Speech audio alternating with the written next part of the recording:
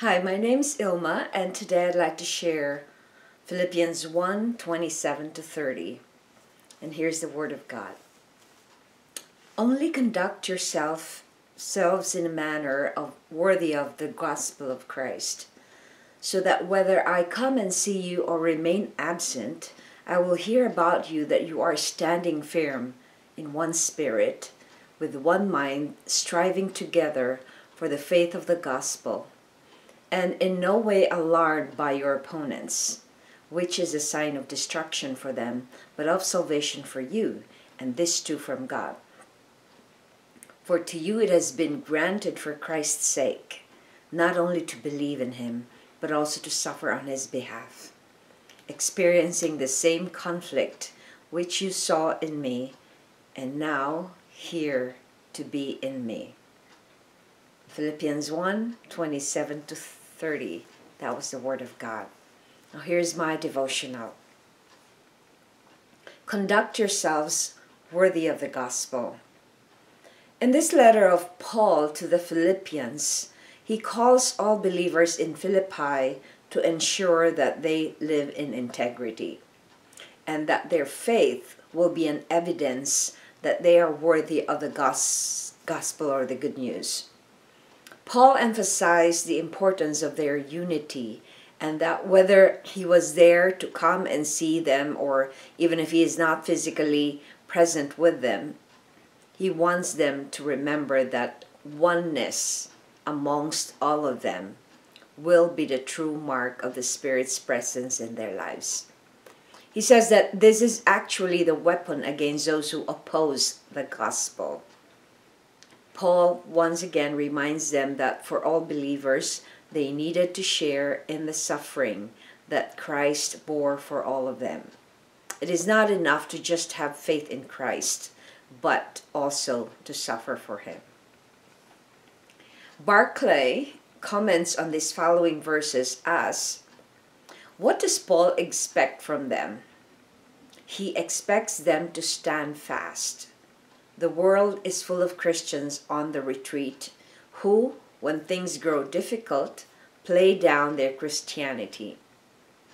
The true Christian stands fast, unashamed in any company.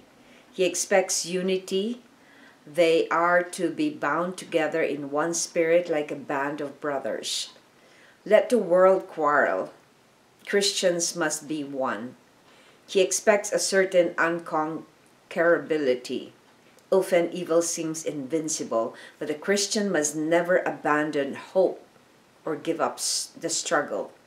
He expects a cool, calm courage. In times of crisis, others may be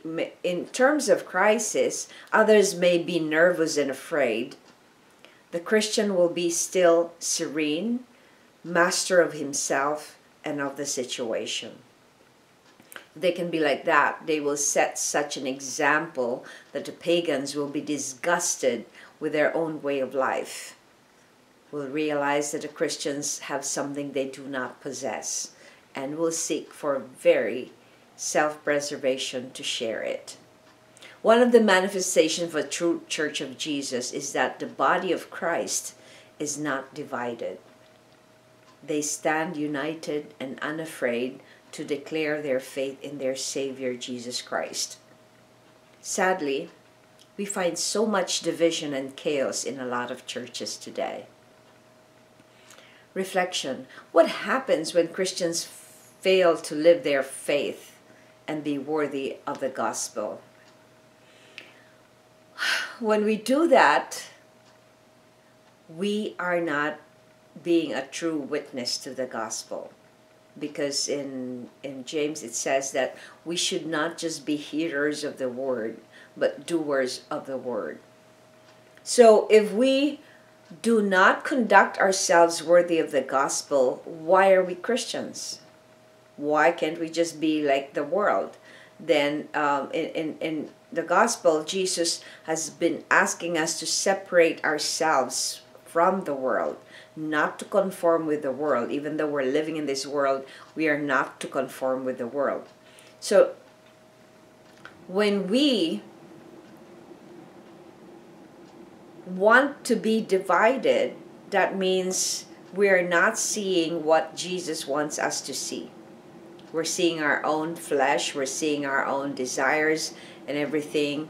And it is so sad because I came from a church where there's so much division. And it's so sad because people don't even see that there's division, because everybody is so individualistic. Everybody is trying to do something and fulfill whatever agenda they have for that church.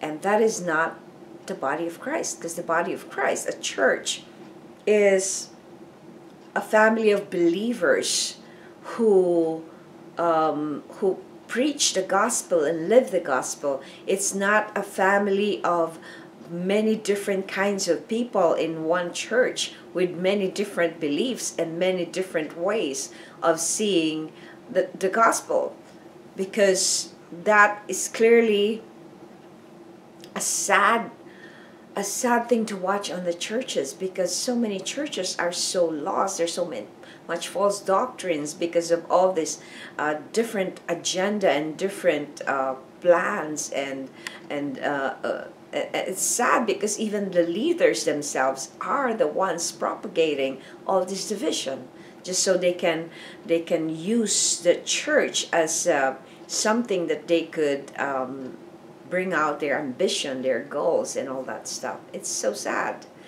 And so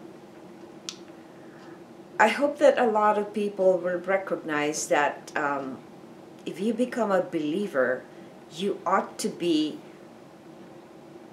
your life is a witness to what Christ is. So if your life is so far from what Christ represents, then why are you in the church? So I encourage you to conduct yourselves worthy of the gospel, because we are going to have other people who wouldn't want to be attracted to Jesus or attracted to what the good news is. Because if they see us living a different life from what we say, what credibility is that? So please, thanks for watching, and I hope you check my website at Ilma'S.com for artworks and photographs. And I hope you subscribe to my channel from YouTube so I could make more videos for the Lord. Thanks for watching, and make sure that you conduct yourself worthy of the gospel.